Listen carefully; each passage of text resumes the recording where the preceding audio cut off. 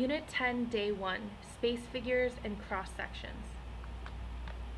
A polyhedron is a solid that is bounded by polygons. A face is a single region of space. An edge is a line segment formed by the intersection of two faces. And a vertex is a point where three or more edges meet.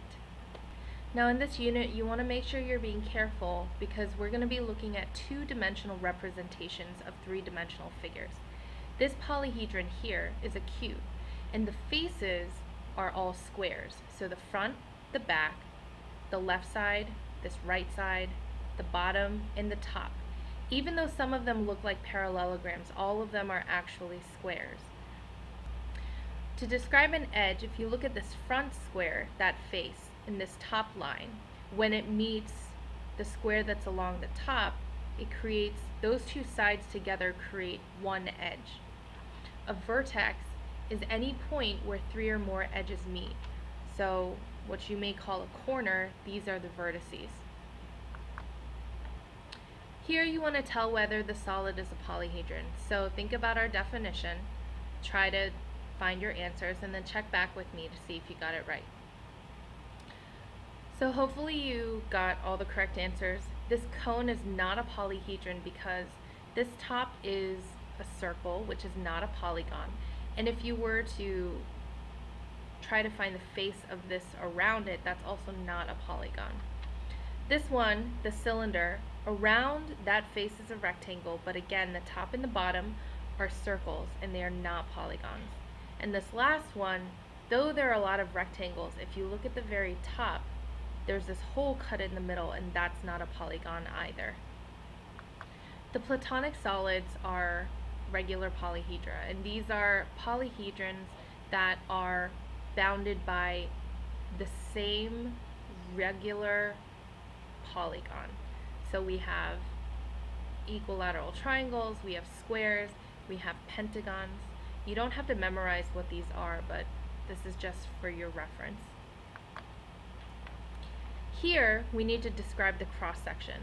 So, in terms of a cross-section, you want to think about taking a solid figure and then slicing through it with the knife. And if we were to slice through it and open it up to look at it, what would that shape be? So if we take this hexagonal prism and then we sliced it from this edge all the way to that edge, and if you were to take a look at it, that would actually be a rectangle. This one would be a hexagon, and this one, when you cut that off, that would be a triangle. Here we have a rectangle, and in the cylinder, another rectangle.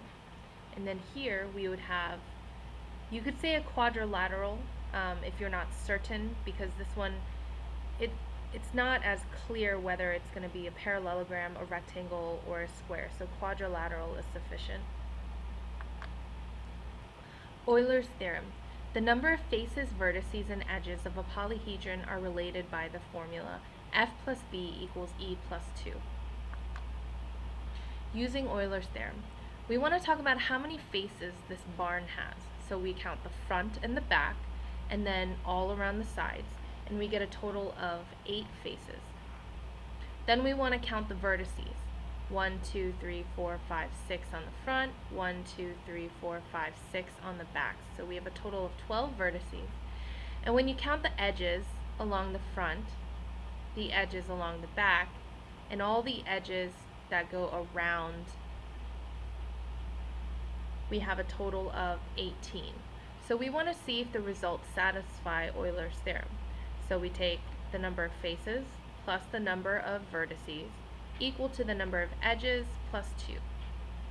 This is 20 equals 20, so it works. So here we want to use Euler's theorem to find the unknown number. So we're going to take faces plus vertices equals edges plus 2, and then substitute the information we know. And then we get F plus 6 equals 14, and F is equal to 8. So go ahead and pause, find the number of vertices and edges in these two problems, and then check back with me to see if you got it right.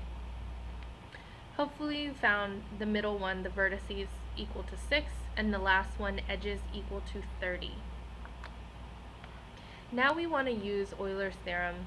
This practice is going to be very guided for you, but the other problems we'll be working through will not be as guided. So make sure you pay attention to this process. First, we want to count how many faces.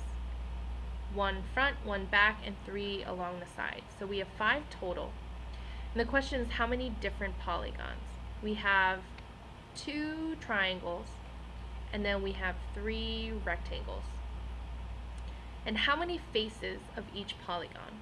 So we have 2 triangles. Each triangle has 3 sides. So we have a total of 6 sides here. We have 3 rectangles, 4 sides on each rectangle. So that's going to be a total of 12. Now when you add those together, you get a total of 18 sides. Now, careful, because Euler's formula doesn't have a variable for sides. We actually need to use the sides to find the number of edges. So if you look carefully, this rectangular face right here, that side, and then this triangle, that side, those two intersect to create one edge. So if you think about it this way, 2 sides equals 1 edge.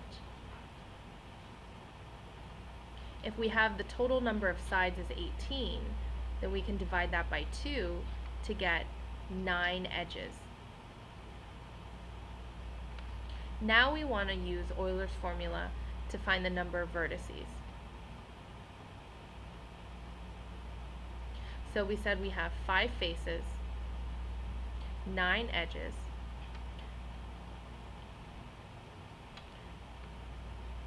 so V is equal to 6.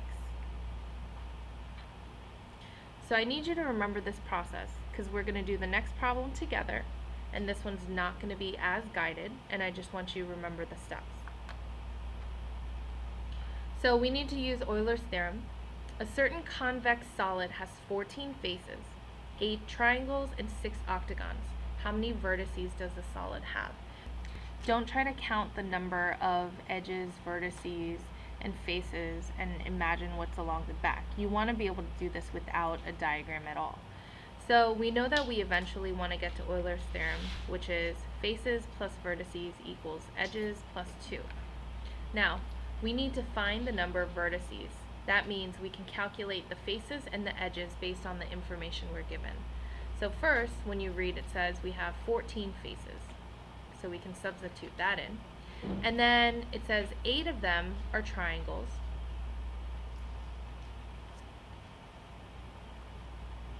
And then we're going to have 6 octagons.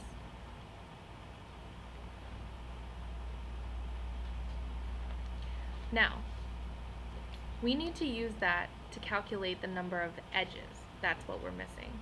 So if you remember from before, first we're going to find the total number of sides. Every triangle has 3 sides. So 8 times 3 gives us 24. And every octagon has 8 sides. So 6 times 8 gives us 48. If we add those together, that's a total of 72 sides. And remember, we said that 2 sides equals 1 edge. So we want to take the 72 sides, divide it by 2, and that gives us 36 edges. So we want to take those 36 edges, substitute it into Euler's theorem, and then we'll find that V is equal to 24. And that'll be your final answer, 24 vertices. Go ahead and try this problem, see if you can remember the steps of how to get there, and then check back with me to see if you got it right. So I've laid out my work exactly like the problem that we did before, but hopefully you found that the vertices equals 60. So if you didn't get 60, check your work with mine, see where you might have made a mistake. Okay, that's it for today, so I'll see you in class.